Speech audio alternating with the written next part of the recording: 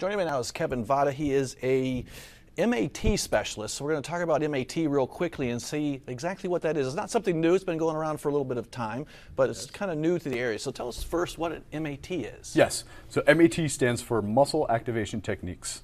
I'm a certified specialist through the organization that's been around for a little over 15 years now. We look at the muscular system a little different than your traditional personal trainers or other therapies out there. We look at tightness as being secondary to a weakness instead of the tightness being the primary issue. All right, so we're looking at different ways to recognize pain or perhaps an injury, and then treat things in a different way. So you work with athletic injuries, muscular, skeletal injuries, even some MS and spinal injuries. Yes, yes. Now, in a perfect world, we would see the individuals before they experience any kind of tissue trauma or pain like that shows up, because it is an amazing preventative tool. The better your muscular system is contracting, the less tightness, the more ease of motion there's going to be, the less likely you are to hurt yourself. So with athletes, it's usually athletic performance, injury recovery, or prevention of injuries. With our MS clients, we've had some amazing results.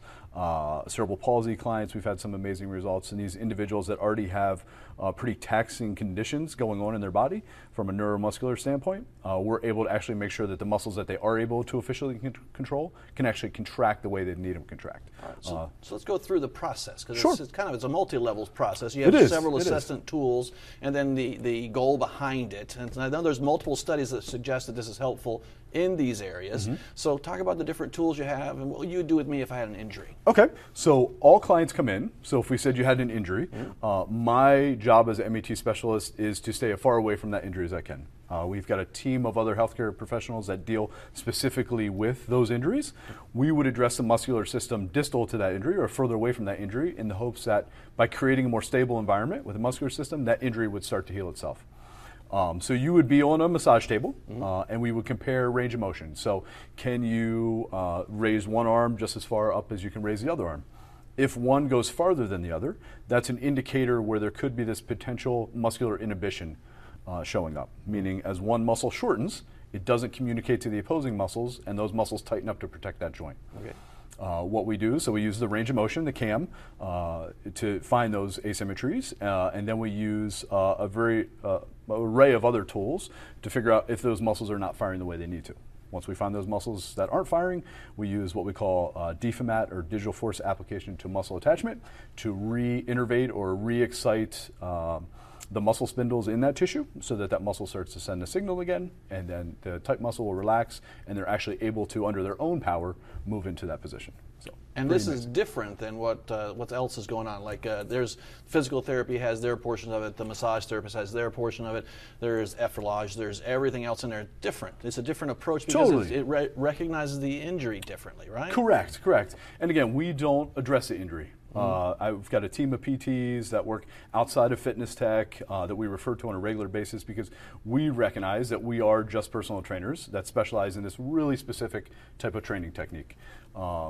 And it has an amazing tool, and the PTs and chiros and doctors, all the different modalities out there have started to recognize that, okay, here's this piece that we haven't addressed yet that MAT is making a big difference with. Wow. Okay. So when the doctor's doing this, are you in the middle of that process, or you're after they do the injury fix, or do you think it's kind of a hand-in-hand process where you go down the road? With most of the doctors we work with, it's hand-in-hand. They'll be working with that client, they'll see something come up that they think is more muscular-based, with this inhibition, tightness being second to the weakness. We'll work closely with them and progress that client. All right. So let's go backwards a little bit. Let's talk about the mechanisms that you're thinking it makes a difference in, because it's kind of a little different thought patterns. We always think if there's an injury pattern, we go to the injury, we work on the injury. You're talking about working around the injuries and the muscles itself. So theory behind that. Sure.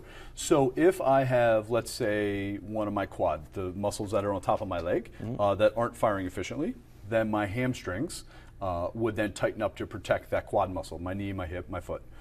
Now, we're designed to be able to move and compensate. So if we step out in the road and our quad isn't firing, our brain is going to overload that and allow us to get out of the way of the bus to survive. What happens though, because that is a short-term compensation, as we add in our sedentary lifestyles, the emotional stress, the chemical stress, the mechanical stress that we're under, those things start to layer on top of each other. And before we know it, our movement patterns have started to change. So then we've got altered mechanics and tissue will start to break down. if we can start to, I describe it to my clients like peeling back the layers of an onion. First session we're taking off the first layer, then we're working deeper and deeper. If we can start to peel back those layers and give them more muscles to step into that road with in the first place, then they're going to be able to better compensate to get out of the way of the bus.